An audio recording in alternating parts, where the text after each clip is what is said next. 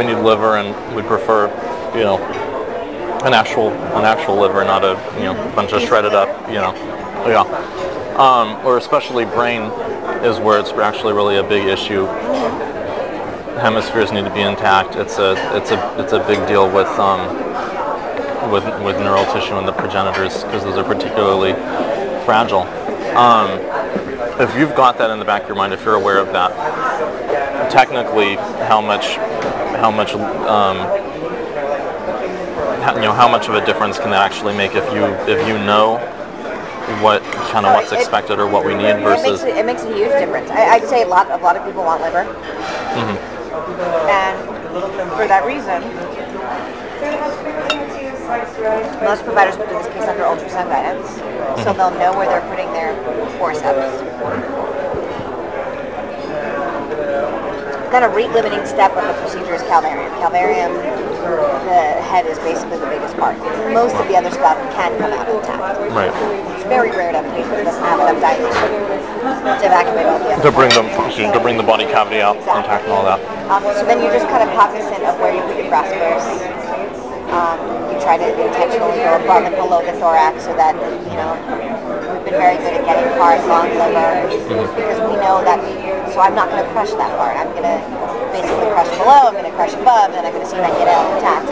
And with the calvarium, in general, some people will actually try to change the presentation so that it's not a vertex, because when it's a vertex presentation, you never have enough dilation at the beginning of the case unless you have a real huge amount of dilation to deliver an intact calvarium.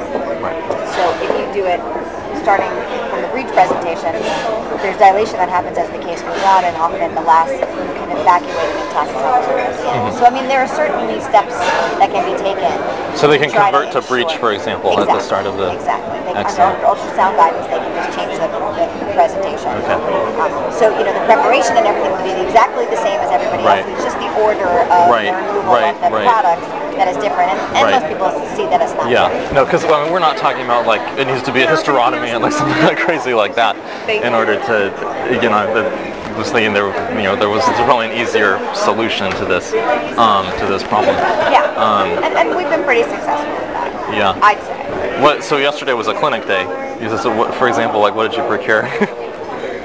You know, I asked her at the beginning of the day what she wanted. Yesterday she's been at, a lot of people want intact hearts these days because they're looking for specific nodes. AV nodes, SA. I was like, wow, I didn't even know. Good for them. Yesterday was the first time she said people wanted lungs. And then, like I said, always as many intact livers as possible. People just want livers. Some people want lower extremities too, which that's simple. I mean, that's easy. I don't know what they're doing with it. I guess they want muscle. But, yeah, a dime a dozen. But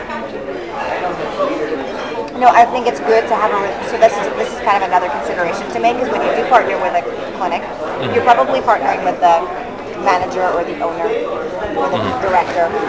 You're not so much having a relationship with the providers, but I think it helps to have a relationship with the provider, because if you do, you can have this conversation with them. Exactly. You can say, this is what this is what we're looking for today, and they're more apt to. I fit in the back of their mind. Absolutely. Of course, I want to help. I'd rather this actually be used for something.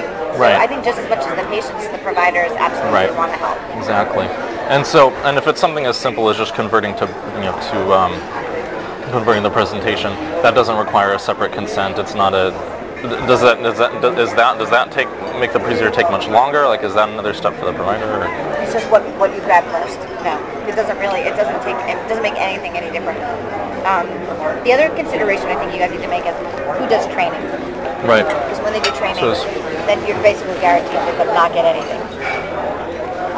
You mean when it's a provider who's being trained? When there's a trainee who's basically doing the procedure, and it comes out without, you're not going to get anything intact. So, what we did for a while, and I think it worked pretty well, is if there was a trainee, I would just basically say, any research case, I'm going to do. And as you get better, I'll let you do more of those cases, but we really need to try to do this intact. So. Yeah.